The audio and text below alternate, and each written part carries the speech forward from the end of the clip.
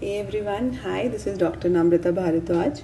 I'm doing MD Psychiatry from AIIMS Rishikesh, and I'll be talking about eating disorder. A very brief discussion it will be, just to sensitize you guys with the terminologies and basically to get your MCQs done. The first disorder on this line is anorexia nervosa.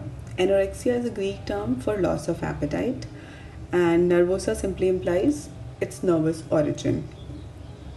It is not, as the name suggests, it's a misnomer, as the appetite is absolutely normal in these patients. Okay, and it is much more common in female, that is 10 to 20 times more common in female than males. These patients are having drastically they are drastically underweight, and to understand the crux of the disease, you need to understand these 3 points. That is self-induced starvation. These patients have morbid fear of gaining weight, so they are preoccupied with bodily image, and there are medical complications due to self-induced starvation.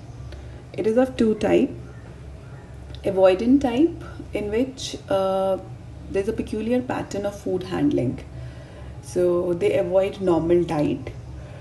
And the second type is binge type, in which there is a binge eating followed by post binge anguish followed by compensation.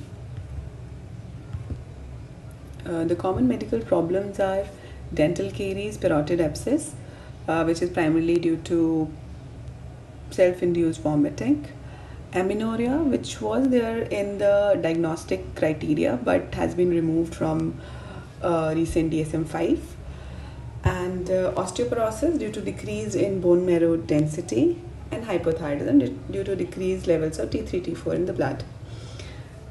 The next disorder is bulimia nervosa. Bulimia is a term for ox hunger. So in these patients, there is a binge eating followed by post-binge anguish followed by compensation. There is no avoidance, and they typically maintain normal weight.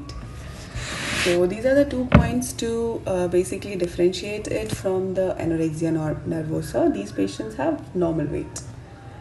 And there's something called bulimia stigmata, which is a sign of excessive vomiting. You need to remember these 2 chipmunk faces and Russell signs, which is bulimia stigmata, for MCQ point of view.